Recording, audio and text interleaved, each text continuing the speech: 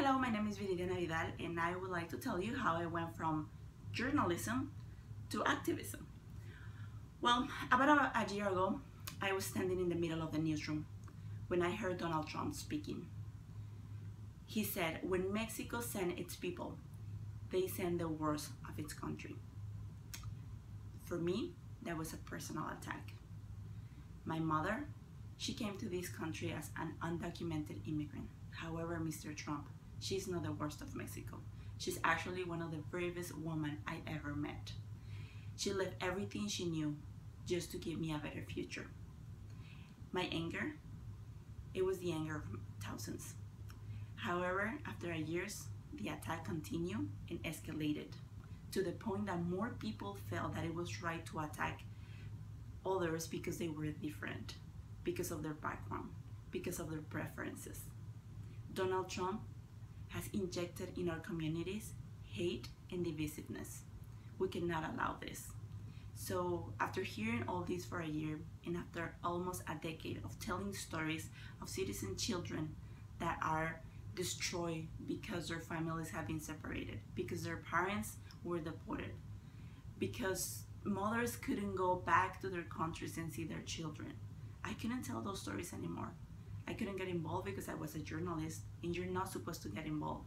But I was telling the stories. There were thousands of stories of immigrant workers that were abused, that were never paid. Thousands of stories of immigrants, horrific stories that have become normal in the immigrant community. I couldn't do this anymore. I couldn't just be a bystander. It's like looking somebody getting killed and not doing something because he's not your family member, because it doesn't really affect you directly. It does affect you. If we elect a president that divides this country, it will affect your country. It will affect your family. So I decided to live a career that gave me 3 Emmys, a career that I love, because journalism for me is the other love of my life. But this was the right decision because I'm fighting for a better future for my daughter, an American citizen who I don't want her to live in a country where she's gonna be seen as less American or less of anything just because she has a Mexican heritage. So I'm fighting not for my dreams, but for my daughter's dreams. I'm fighting for my daughter's future and for the future of millions of families that are here in this country to fight for a better future for their families. So it is a sacrifice to leave your own career, but every sacrifice with a good reason always has a good ending. So I'm looking for that.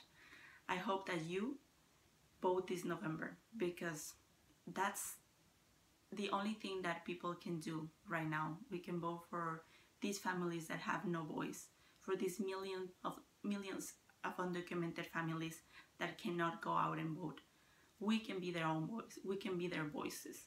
So I invite you to stay united, as the name of this country states, the United States of America. Let's remain united against somebody that's dividing our country, somebody that's injecting hate in our country. Our country has always been a country that welcomes immigrants.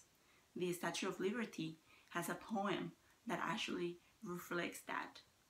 Why change that?